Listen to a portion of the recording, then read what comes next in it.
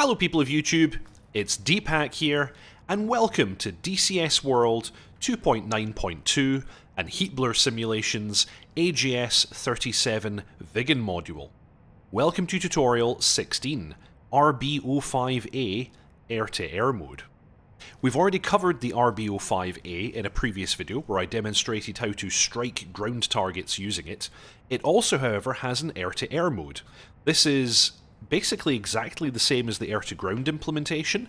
The only difference is that it sets a different fusing, and the air-to-air fusing mode causes the missile to explode when it detects that it's within 6 meters of the target. So for this mode you don't need a direct strike, which is perfect for hitting air targets. Now of course you're not going to be able to hit anything that's kind of moving particularly fast.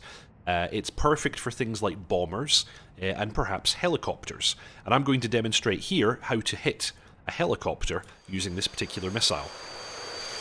Now as before, you can see here the maximum possible loadout of RB05A, which is 2 missiles, 1 each on pylons 3 and 5. As before, we have a maximum range of approximately 9 kilometers.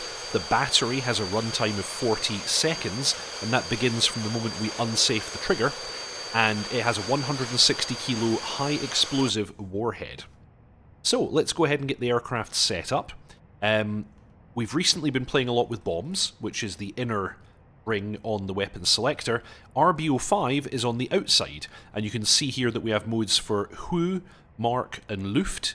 So that's sea, ground and air. So make sure that your pointer is pointing to Luft on the RB05 area, and that's this setting here.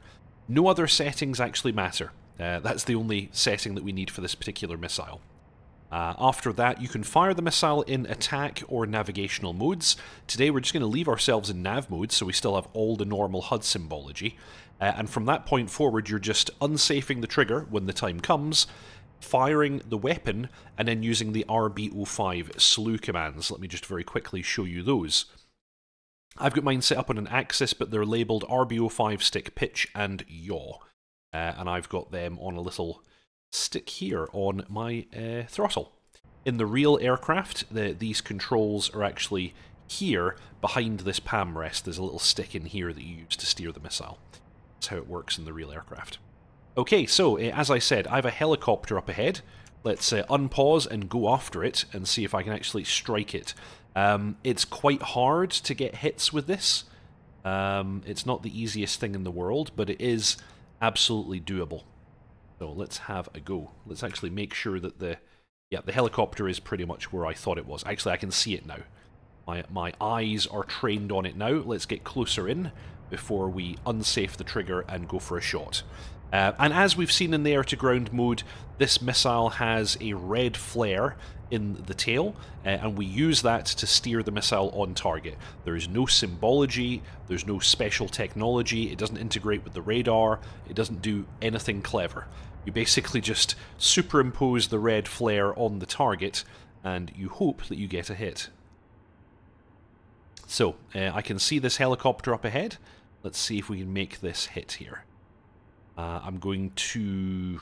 I don't want to unsafe the trigger too early. I do have a backup missile, of course, so I have another shot if this doesn't go well. And I only need to get the missile within 6 meters in the air-to-air mode, as I said, so this should be doable. Okay, trigger is now unsafe. That blanks all symbology, just to give us a clear view of the target.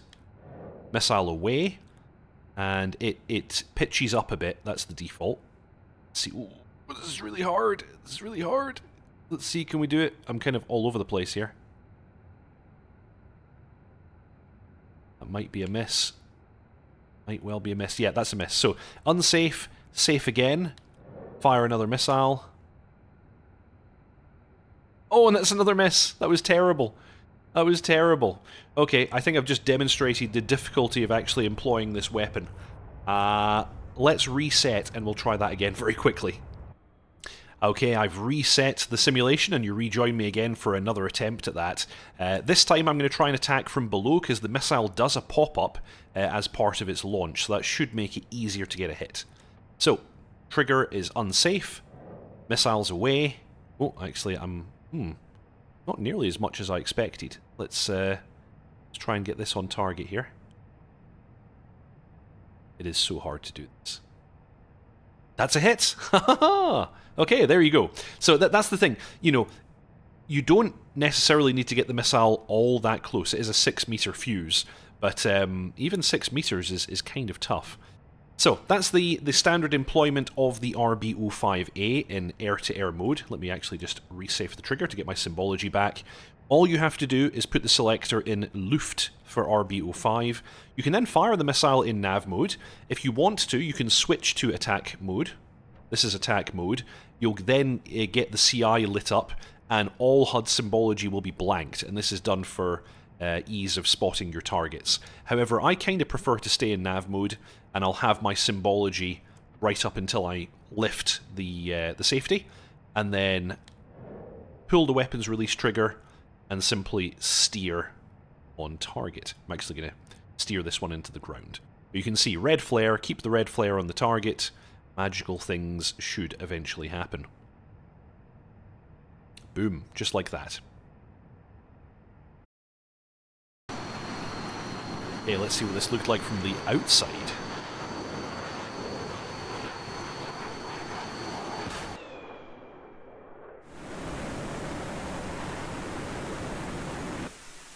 There's the target. Boost is over. I'm steering it like mad. And that was a pretty decent hit. Knocks the tail right off of that helicopter. So, there you go.